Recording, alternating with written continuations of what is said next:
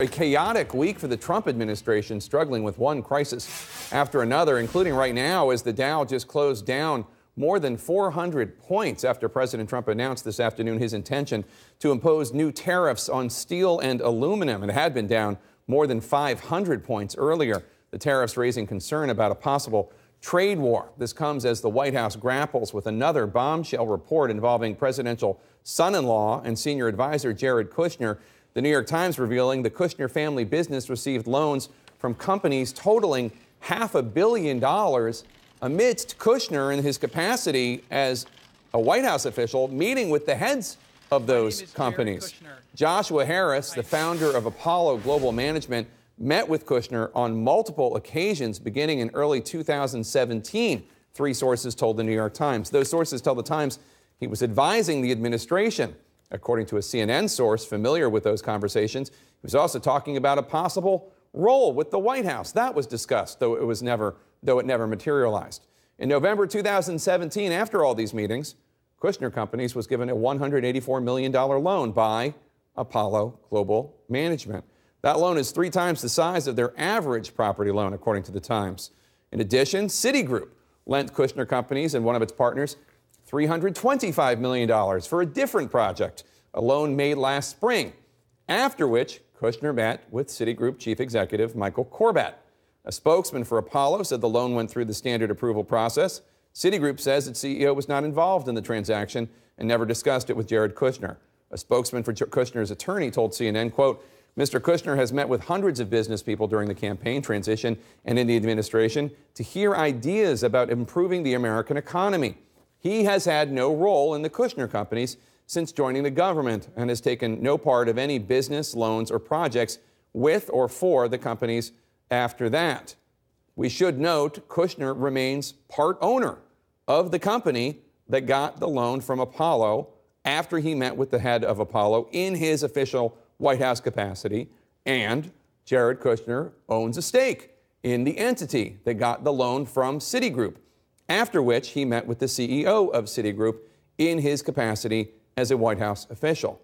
Now, this report is just the latest calling into question Kushner's ability to function in his position as senior advisor. But sources tell CNN Kushner is planning to stay, and the White House reaffirmed that the president wants him to. Well, let's go now to CNN's Pamela Brown. Pamela, we've seen many tumultuous weeks at this White House.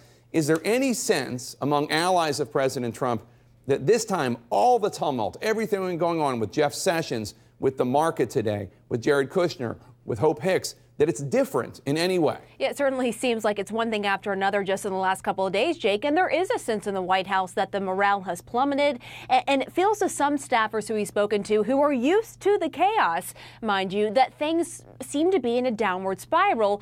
Even with today's tariff announcement, Jake, sources say many White House staffers were left in the dark on what is a major trade decision that has already caused the stock market to go down in reaction. But today, White House Press Secretary Sarah Sanders downplayed there was any chaos surrounding that announcement and beyond.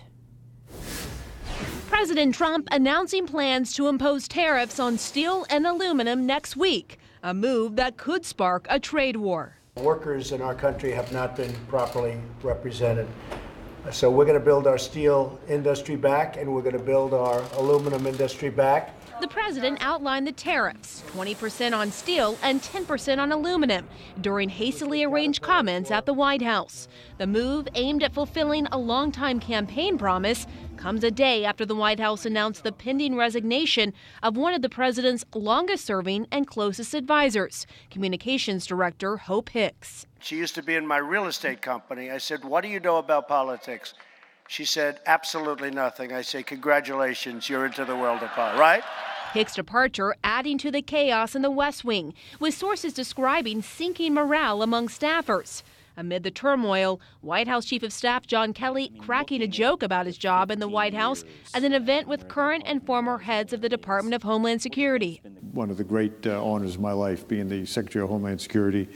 But I did something wrong and God punished me, I guess. Kelly's crackdown on interim security clearances leading to the loss of top secret clearance for Trump's son-in-law, Jared Kushner, along with dozens of other White House officials. The move adding to tensions in the West Wing and raising questions from those outside the White House about Kushner's role. I don't think he should have been there to begin with, especially with the portfolio that he had. What I'm worried about right now in the White House is the revolving door. It's spinning like a top. Look, Jared's still a valued member of the administration, and he's going to continue to focus on the work that he's been doing. Kushner is also facing fresh scrutiny over a report in the New York Times that his family business has received $500 million in loans from companies whose executives he met with at the White House. A spokesman for Kushner's attorney tells CNN that Kushner has met with hundreds of business people but has had no role in the family's company since joining the government. Even though Kushner stepped down as chief executive of the company, he still retains a stake in many Kushner company holdings, according to his financial disclosure.